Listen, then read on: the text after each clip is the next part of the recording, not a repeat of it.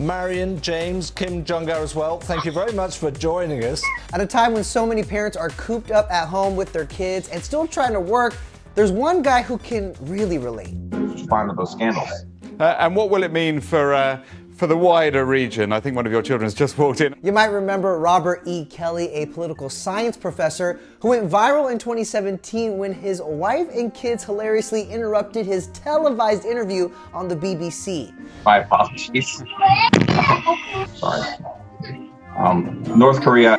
Well, Robert returned to the news network on Thursday, and this time his family joined him, but on purpose. The family lives in South Korea, and as Robert was trying to talk about the conditions there amid the coronavirus outbreak, his kids Marion and James were doing that thing that kids do, causing chaos.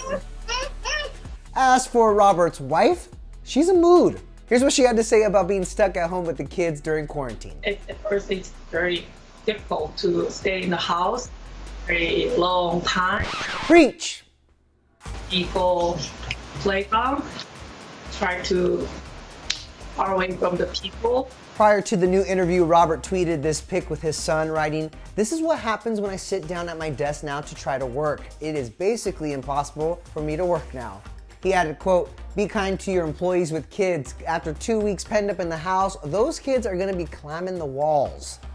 But Robert isn't the only person struggling to work with kids in the house. Guys, here in the quarantine, I start off my morning. Jimmy Fallon had a heck of a time trying to get through his monologue with his daughters Winnie and Franny running amok. All right, I'll get you a gummy one, okay?